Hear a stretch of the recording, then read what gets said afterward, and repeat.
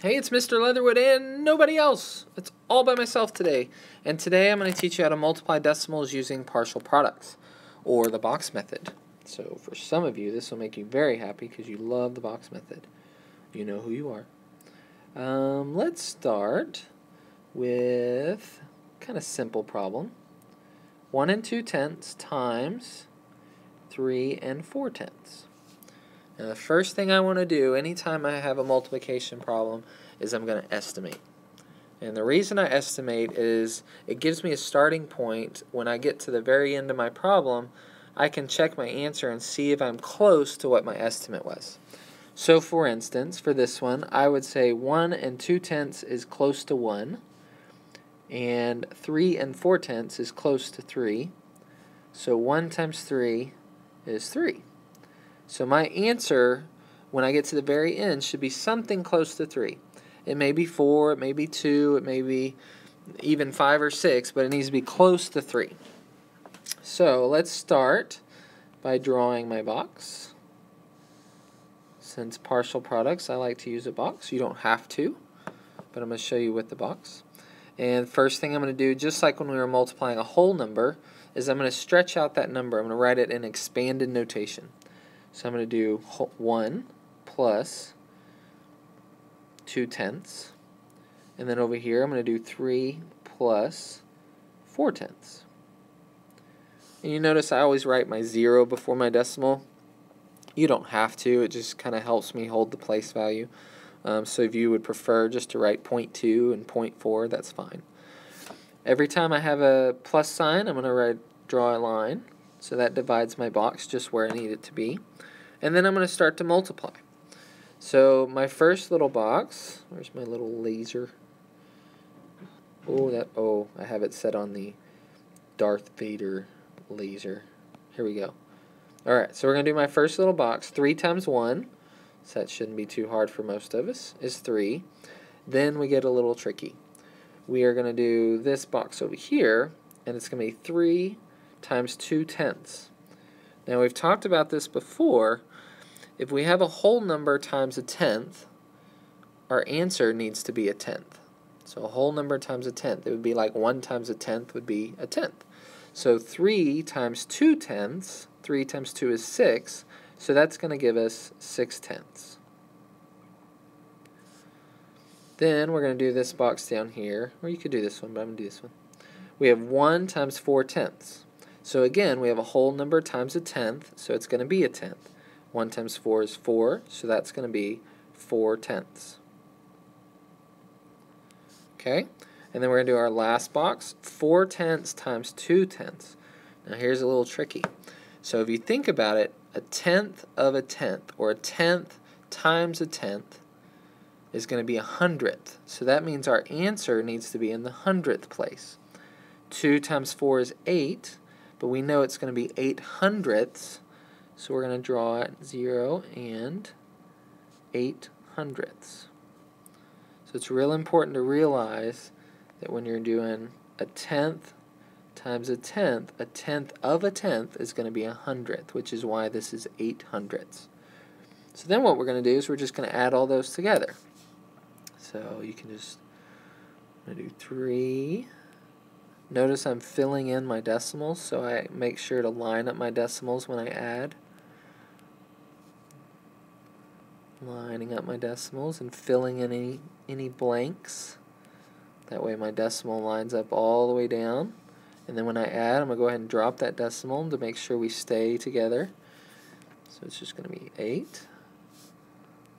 I'm going to regroup here. And I get 4 800ths as my answer.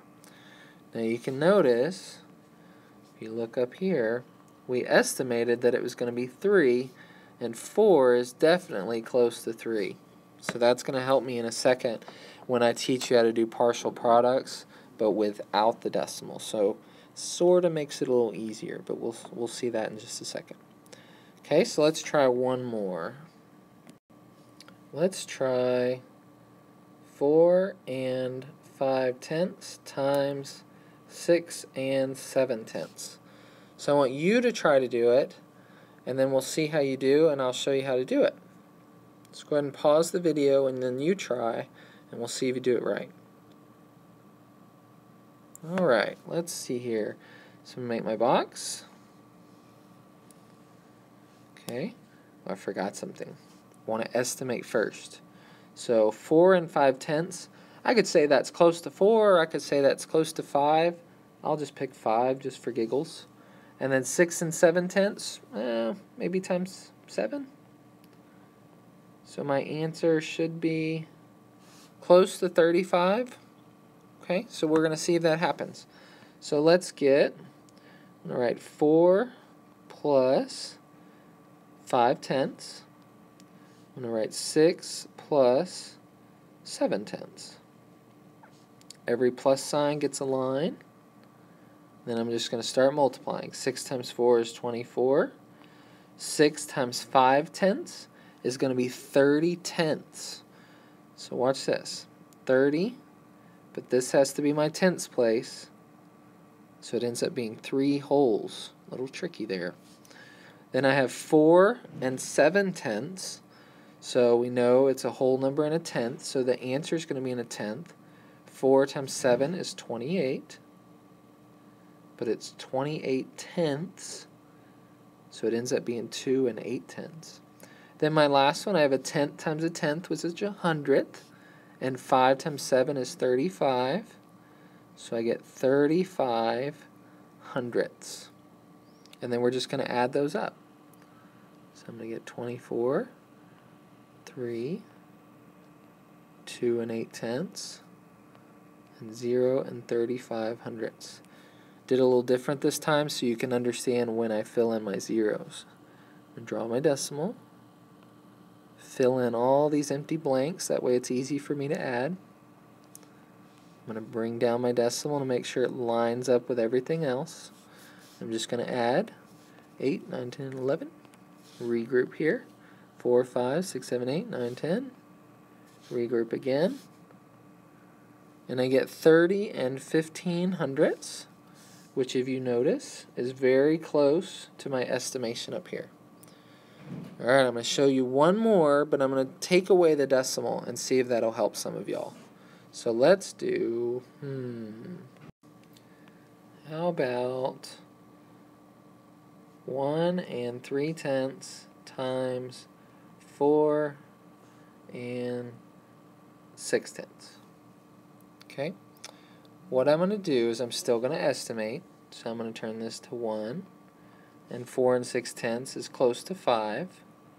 So my answer is going to be close to 5. And this comes in really handy this time around. I'm going to go ahead and draw my box.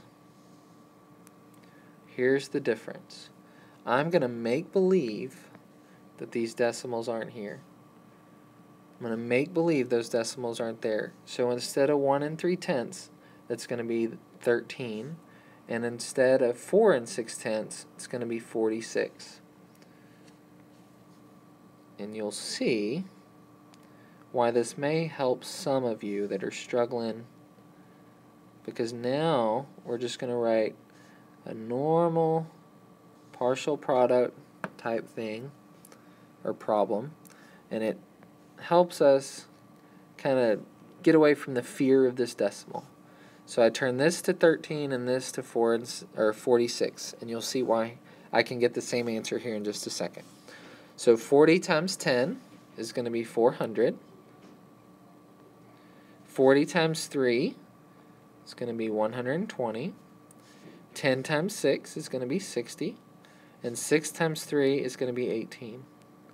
I'm just going to add these like normal.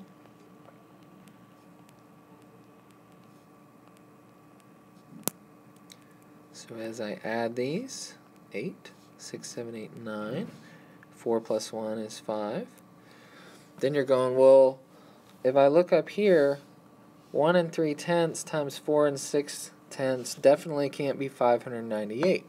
So how do I figure out where my decimal goes? Okay, well, here's how you do it. There's two ways. The first way we can do is we say, oh, we're doing a tenth times a tenth, and a tenth times a tenth is 100th. So I need to make these in the 100th place, so my decimal goes here. Another way to do it is to look and see at our estimate. Well, our estimate was 5, so that means if I put my decimal here, that's going to make it as close as I can to 5. Because if I move it right here, I have 598 thousandths. That's way too small. If I move it here, it's 59, and that's way too big. So this is going to be the best place to put it. Now this is sort of a trick, kind of a shortcut. So I prefer you to think of 6, you have a tenth times a tenth, so that's going to lead to us needing a hundredth. But once you understand that concept, this is kind of a shorter version of getting there. So I'm going to give you one more problem to do, and we'll see how you do. Bring it into class, and we'll check it when we get here. Alright, hold on one second. Alright, how about 3 9/10 times 12 2500ths? Now you're going to see this changes things by going to the hundredths place over here.